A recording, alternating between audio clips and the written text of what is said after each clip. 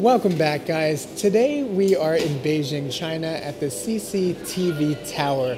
It's one of the largest structures here in Beijing. But before we get into that, we actually started our day by doing something a little bit different. A lot of people don't know this, but at the base of the CCTV broadcasting tower here in Beijing is a little hidden aquarium. It's called Underwater World.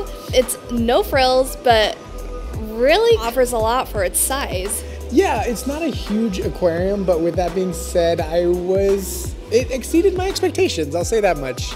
They had this underwater tunnel. That actually was definitely my favorite section. You go through this underwater tunnel and they have all these huge fish. I mean, stingrays, barracuda, sharks, all these different types of fish swimming around. They feel so close that you could almost reach out and touch them. At one point, we ran into this turtle, and I feel like the turtle was just kind of staring at us. It was so creepy. It was like self-aware or something. I think he's just kind of like looking at us like we're looking at him. We were kind of waving at him, and he waved back. Yeah, at one point I'm pretty sure he waved back at us. There's also this little pond. Nothing in there is very like glitz and glam, but there's this little pond filled with koi fish, and they're called baby fish because you can pay a little bit of money and get a baby bottle with like a little like rubber nipple and they'll eat food out of it. I didn't expect him to like grab on so strongly. Yeah, Robbie almost pulled one out of the pond. Yeah, like this thing like latched onto the baby bottle and like would not let go. It was kind of like feeding a really strong baby. I think babies are really strong.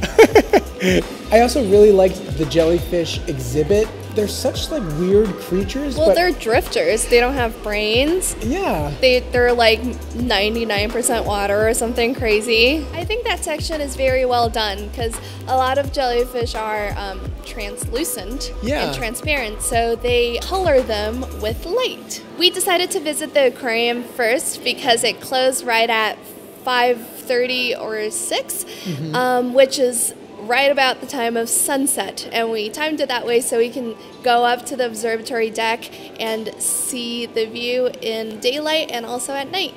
When you take the elevator up to the 22nd floor, you'll arrive at an open air observatory deck. It's really awesome, and I think we got there just at the right time. This is so cool. We got to see the size and scope of Beijing during the day, and then at night, you know, the whole city just looks like a giant Las Vegas or something. I've always loved Beijing at night just because neon lights are kind of like their thing. As it turned to night, it definitely got cold up there. I feel like I got a little bit of frostbite, honestly, but it's okay. It was worth it. I got some really cool, like long exposure photography up there. If you do want to take a trip up to the outdoor observatory, it'll run you roughly 90 yuan, which translates to about $12. Yeah, so not that bad considering going up to the Empire State Building costs you like 75 bucks. Once you've seen the outdoor observatory deck, you can make your way down to the 19th floor. There they have kind of like the history of CCTV, how it came about. So you may be asking yourself, what does CCTV stand for? It stands for China Central Television. This is China's biggest broadcasting network. It's got like 15 channels. They've got like a music-specific channel, a news channel, a lifestyle channel, cooking channel. They've got like everything. And if you're at all interested in the history of Beijing, there's little plaques all around the observatory. If you look down, read a little blurb on Tiananmen Square, we read a little blurb on Quanjide, which is the best place to get Peking duck. I think they might have invented it. Another one about the biggest Buddhist temple here in Beijing. So look down if you get a chance. They have this rotating diner that's on the 18th floor. You can sit down, eat, and get an amazing view of Beijing.